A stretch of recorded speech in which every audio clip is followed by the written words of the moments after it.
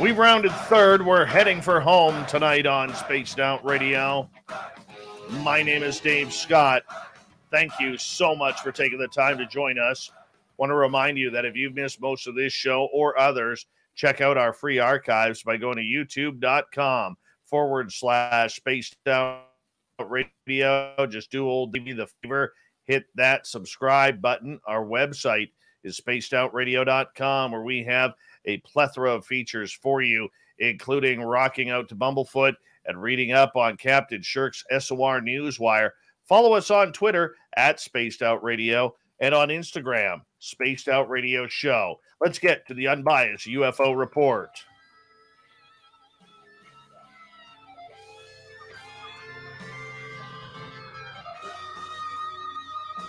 Oh, I love the Bumblefoot music. Warming us up for Stetson Jon Hudson, who comes on in to talk about everything to do with the UFO world. John, how you doing, my friend?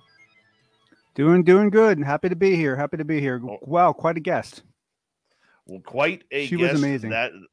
Patty Negri is amazing, and you know, it's I hadn't had her on in a couple of years, and that's to my dismay and my bad. I'll take responsibility for that. But her love and energy and zest for life, and you know, she's always been a fan of our show, always. And I can't thank her enough. She's just amazing. And of course, you got Merle there too. Absolutely, you know, Big Bad Merle. Absolutely, yeah. But you know, she's such a perfect example of how a human can basically, you know, normalize absolutely any environment. I mean, she lives in such a wacky world, and she deals with it in such a pragmatic, practical way. It was really kind of a beautiful thing to listen to. I mean, she just rolls with it. It's very cool. All right, let's get right to it. And I'm going to call this a bust of a press conference with this new psychic ET contactee going by the name of Angeli. And she today had a press conference. It was actually yesterday. Yesterday. It had a press conference in Washington, D.C. about her contact. Now, the rumor was she was going to bring aliens down to have that conference with her. That was what came out first. That, of course, didn't happen. Yeah, that was one of the rumors, and I don't know where that came from because her actual press statement did not actually say that. But the challenge is that she's so far out on the edge that you know, people can insert all sorts of stuff, and it seems, you know, believable because, you know, it's look, this flat out, this is a very challenging story to follow and a very challenging story to do any kind of reporting on. The irony that I found was that, you know, we had Tom DeLonge give a press conference with no press where he could have gotten them if he'd asked. And then she does a press conference, asks for press, and no one shows up. So, you know, it's, you know, it kind of come full circle in the UFO community. But the thing was that it was a long press conference. The questions were essentially introduced through online questions, I believe. The questions got pretty wooey, pretty fast. You know, if you're interested, I suggest you check it out. But she did come out and give her full name and really identify herself and give her background. You know, I have actually spoken to her myself. I got in contact with her when she first kind of became public a long time ago. And so I've talked to her a little bit. She's got a very interesting professional past. And so who is she? Who is she? She's basically a former intelligence agent. She essentially worked for the DIA, and basically another individual who I don't know well, but I know somewhat well, claims to have actually validated her DD-214 and actually spoken to some of her former supervisors and gotten, you know, feedback that essentially she was as significant of an asset as she claimed to be. She you know, worked in the White House. I mean, she had a very high level clearance and you know, on that side of it, not on the same kind of side that, you know, someone like Bob would have been on, where they're doing inventions, but more on the operational side. And essentially she had a near-death experience. After that, started seeing things in the hospital that ended up leading to an encounter at some period of time later, and that encounter then started what she allegedly says is a relationship that she's had with some off-world beings. And in this press conference, what she announced is that she's going to be assembling a team, and that team will be going to the location where she originally met these entities, and that it's her stated intention to bring multiple high definition cameras, be filming in multiple angles, and to be gathering as much telemetry as possible. So the one thing I will give her credit for is she's every chance that she's had to back down, she's doubled down. And so what it means is we're either going to get something very interesting, or she's going to explode in a big way, because there's a point where you can't, it's everything's on the table, and there's, it either is or it isn't.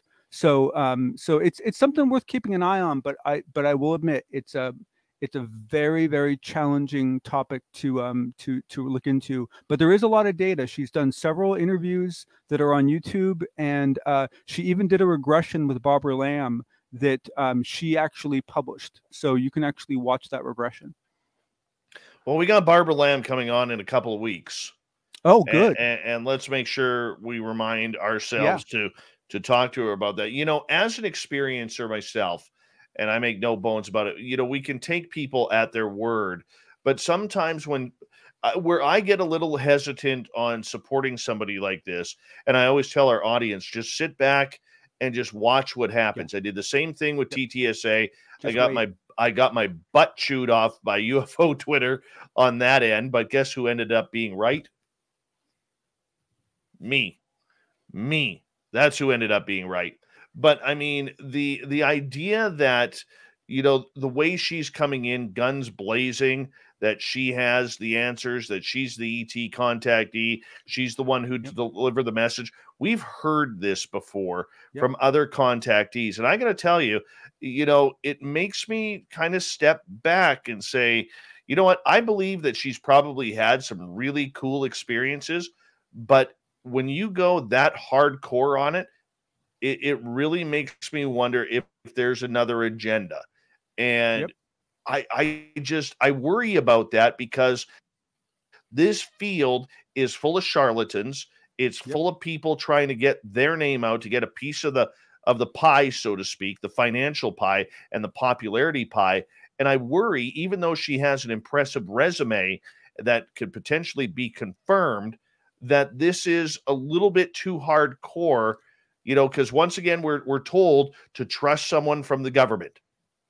And this is the challenge, is that, if you really look at her story and you really dissect it, is it really that different than what, say, someone like Chris Bledsoe is saying? And honestly, it's not really that different, but the way she's executing it is drastically different. Chris has been slow rolling this message for a long time, and you have to dig pretty deep to get down to what he's really talking about. Whereas she, as you say, has come out very aggressive, very in your face, very out front. And it's hard because, my instinct, full disclosure, is to be very skeptical.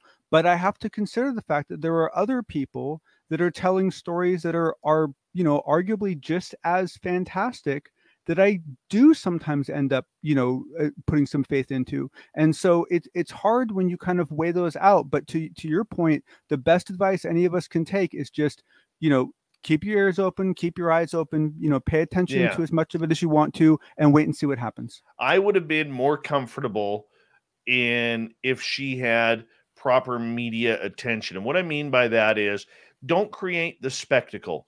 Don't go and put a bunch of live internet cameras while you sit in a lawn chair in front of, I apologize, being Canadian, I don't know the building that she was sitting in. The Lincoln Memorial. The Lincoln Memorial. Okay, I apologize for that to our American listeners. But, I'm sure Lincoln won't mind. But it wasn't the place. You know what I'm saying? It looked hokey, and it didn't feel comfortable. And so I'm it was just challenging. That makes me skeptical. I don't want to be, but number two, it also comes out that we already know the government doesn't want to play the alien card yet. We know that. This goes against the grain, which is another thing. If her resume is true, and let's take her at her word for it until proven wrong, that her resume is true, that she did used to work for the DIA. And, you know, that puts another government agent in the line of fire, or former government agent in the line of fire. It's saying, trust me, I know what I'm talking about. Yep. Trust me. And it grinds my teeth. Yep. And it's entirely possible that up until say 8 and 10 years ago, she was this incredibly successful government employee that did all sorts of fantastic things. But that doesn't mean that she didn't have something go wrong in her mind at some point, and everything after that is not real. It's so, I mean, you can't, you know, you can use her career to establish some level of credibility, but you can't weigh too heavily on that, because people change and people have experiences. And sometimes just because they had a stand-up past doesn't always mean that their future is as accurate as even they perceive it to be. So you have to just wait and watch. All right, let's move on to topic number 2, because Avi Loeb's Galileo project is starting to gain steam. It has raised over $2 million in private funding so far from very generous donators to the cause, looking for aliens in space or anything extraterrestrial. What's going on there? So it's you know, okay. I mean, I hate to just insert my opinion right off the bat, but to me, it's just cool. It's just cool to see him making progress. It's cool to see his energy maintaining. It's cool to see him, you know, picking his battles and so forth, you know, and what, you know, what he's doing is he's essentially explaining what's happening. And so he's been kind of laying out, you know, that they now have 20 scientists on staff. They have another 20 advisors. They have about 30 people that are kind of affiliates that are kind of helping out. So altogether, they already have about 70 people that are working on this project. And as you said, they got $2 million in funding, but he has made it a point to say that $2 million is only going to cover about 10 of the telescopes that they want to build. However, they have already started pricing out and ordering parts. So they have actually, they're using all off-the-shelf components. So they're not using anything government specific. So they have started buying for the purpose of building. But he said that to really cover the whole night sky, what they need is about 100 of these.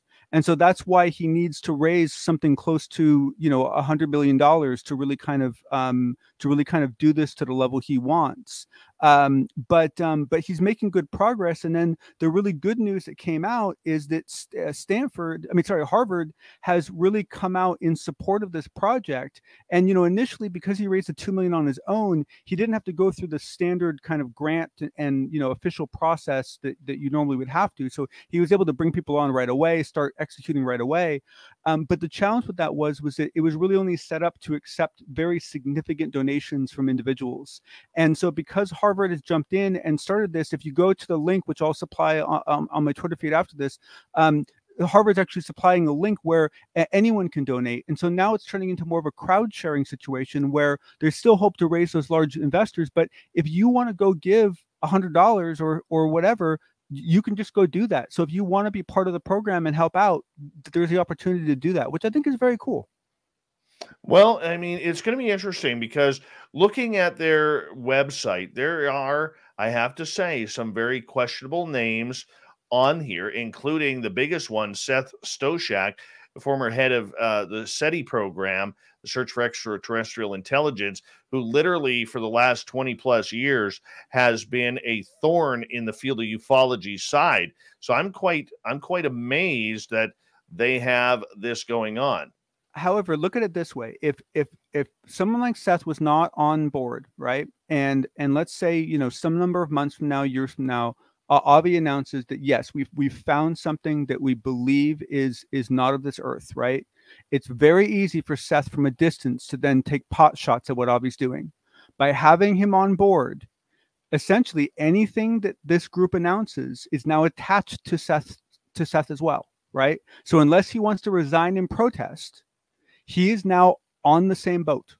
And so now whatever happens, he's being pulled along with the ride. And so it makes it much more difficult for him to cause trouble when you get down to it.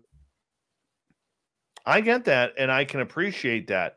But that's not a name that has been good for this entire subject No. unless he's been in denial because of his ties to NASA in recent years on not discussing the merits of SETI and potentially what they have found or not Well, and found. especially with him, it's not so much what he said. Skepticism is always welcome. Everyone should take a discerning eye to everything, all the data to look at.